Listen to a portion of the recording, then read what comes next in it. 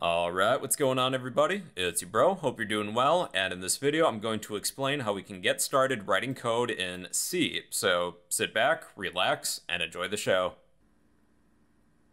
If you wouldn't mind, please like, comment, and subscribe. One like equals one prayer for the YouTube algorithm.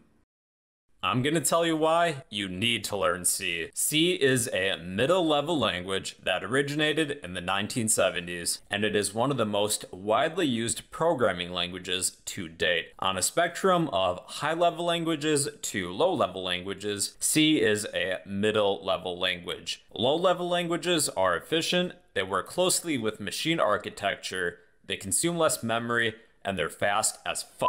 However, they're difficult to understand, and it takes more time to write code that's in a low-level format. High-level languages are easier to work with, easier to understand, they allow for more abstraction, but they're slower, they use more memory, and they're abstract, so it's difficult to work with low-level hardware and systems. A major advantage of middle-level languages is that they can act as a bridge between high-level software and applications, as well as low-level hardware and embedded systems. Most compilers, kernels, and operating systems are written in C.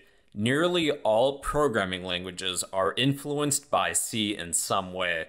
C is what provided many of the original programming concepts such as variables, data types, loops, arrays, functions, etc. In fact, the Python language is written with C. The default implementation is known as CPython. If you're already familiar with the programming language, learning C will give you an even deeper understanding of how those operate. C is literally everywhere, from databases to self-driving cars, operating systems to embedded systems. It's been around for so long and used for so many purposes. Here are some important notes before we get started. C is not an object-oriented language. It's procedural, not abstract. C++ is an object-oriented extension of C.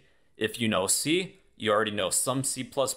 However, C is a difficult language for beginners. Don't get discouraged, you can do it. So what you'll need an IDE, an integrated development environment, which is basically a fancy text editor to help us write C code, as well as a GNU compiler collection, which we abbreviate to simply GCC. This compiles or otherwise converts C code to machine code. You know, all those ones and zeros that a machine can read. Let's begin by downloading an IDE. I recommend VS Code. It's flexible and you can use VS Code for more than just C. Alright, what you're going to do is head to code.visualstudio.com and then look for this drop-down menu to install for your operating system. I'm running Windows, I'm going to install for Windows, and then I will simply just open when done. Okay, accept the license agreement. Next. You can create a desktop icon and add to path. Next. Then install. And then give it a second, or a couple minutes. Then you can launch this if you prefer. I think I will. Okay, we are now within Visual Studio. Head to the left-hand menu for extensions. We're going to install two extensions, C/C++. That contains IntelliSense and a couple other useful things, so install that. And then next we will install Code Runner. Code Runner. Install. After installing these extensions, you may need to restart VS Code. Okay, then we are going to add a new folder. Go to the left-hand menu, add folder. I'll create a new folder on my desktop. So I'll right-click, go to New, Folder. I'll name this C Files. Then Add. I think you might have to click within the folder. Okay, we now have a folder named C Files. Then to create a new C file, go to New File after clicking this folder. I'll name this Hello World. And make sure that it ends with the C extension, helloworld.c. And we now have a C file that we can work with. And on this tab at the top, this says helloworld.c. Now the next thing that we'll need is that GCC compiler to convert C code to machine code. Now if you're running Windows, this is how to check to see if you have a GCC compiler already installed. So you're going to open command prompt and enter this command, g++ -- version. I already have a GCC compiler already installed. If you're getting an error, then you'll probably have to download one. Here's an interruption from Future Bro. I traveled from the future to the past to deliver you this message. So if you need to install GCC on a Mac operating system, what you're going to do within a terminal window is enter the following command: clang -- version. If clang isn't installed, enter the following command: xcode -- select -- install. And that's all there is to it. If you need additional assistance, you can always visit this webpage, code.visualstudio.com/docs/cpp. And if you're running on Linux, within a terminal window, you'll enter this command instead: gcc-v. If gcc isn't installed, run this command: sudo apt-get update, and then next type in this long command. And if you need any additional assistance or documentation, you can always visit this webpage. So Google this: min-gw-w64-install.exe, and the first link is for SourceForge, so click on that. Then you can find this underneath Home, Browse, Development, Compilers, min-gw64 for 32 and 64-bit Windows, and the download should start automatically. So click Next. Change the architecture to x86-64, Next, and then copy this path for the destination folder. It's going to be relevant later. Then Next, Next, and Finish. Now what we're going to do is add our path to our GCC underneath environment variables. So open up Control Panel, then go to System and Security, then System, scroll down to Advanced System Settings. Underneath the Advanced tab, go to Environment Variables. Underneath Path, we are going to edit. I already have this path configured, so I'm going to delete this. You probably won't have this set up. And then New, paste that file path to the GCC compiler, then add /min64/bin. Then OK. OK. And then you can close out of everything. And now we need to configure our build task, so go to Terminal, configure default build task. If nothing appears within the search box, you may need to restart VS Code. I think I do. So I'm going to restart it. And then let's try that again. Terminal, configure default build task, and there it is. I will select that. This creates a JSON file that tells VS Code how to compile the program. And with that out of the way, we can begin coding. Now, before we do start coding anything, I'm going to increase the font size because, as you can see, this font size is really small. So within VS Code, to change the font size, go to File, Preferences, Settings, and you can change that here. Let's try maybe 20. You can also change the font family too if you want and everything. But let's close out of that and try that again.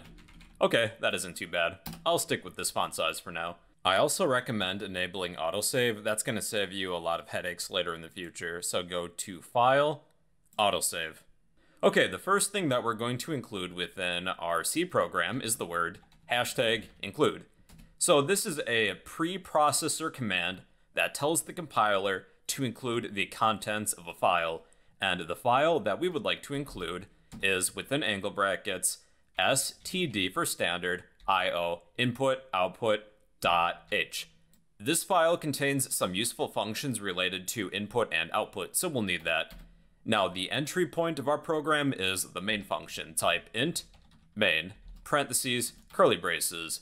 Anything within our main function is read procedurally, starting from the top and working its way down. So anything within this set of curly braces is within the main function. And at the end of our main function, we're going to add this statement: return 0 semicolon. A semicolon is used to terminate statements, kind of like a period at the end of a sentence. At the end of our main function, we have this return 0 statement. This returns the exit status of our program. We return a 0 if our program runs successfully with no errors.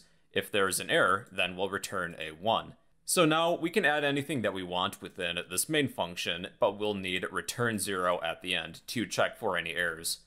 So let's print something to our console as output. So to display something, we're going to type printf, parentheses, semicolon, because we end our statements with a semicolon. And within the parentheses, add a set of double quotes because we would like to literally print something. And you can type in whatever you want. Let's say, I like pizza. Then to run this code, you can either right-click, then go to Run Code. Alternatively, there is a Run Code button in the top right corner of VS Code. So after running this code, this displays my output, I like pizza. So what if I would like to add a second line? Well, I would just follow these steps again. So I need another printf statement, printf, parentheses, semicolon. Any text I would like to display, I'll place that within a set of double quotes. This time, let's add a second line. I like pizza. It's really good. And then save. All right, and this is what this looks like. I like pizza. It's really good. So this is all one long line. What if I would like my second line of text on the next line? Well, I can add an escape sequence for a new line character. So at the end of my printf statement within the double quotes, I'll add \n for a new line character.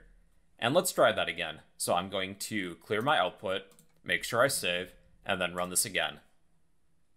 I like pizza, it's really good. And then we have that extra space at the bottom because we added an additional new line character, which is optional.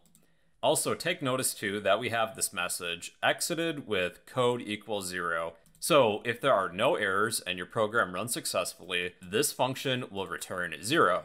If there is an error, well then this will return 1. So let's misspell something. Let's say instead of printf, we just have print. So save and then run this again. Okay, it looks like we have an error. Exited with code equals 1. Alright people, well, that's your first C program. In the next video, we'll cover escape sequences and comments.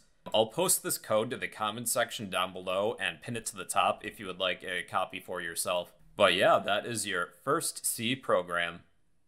Hey you. Yeah, I'm talking to you. If you learned something new, then help me help you in 3 easy steps by smashing that like button, drop a comment down below, and subscribe if you'd like to become a fellow bro.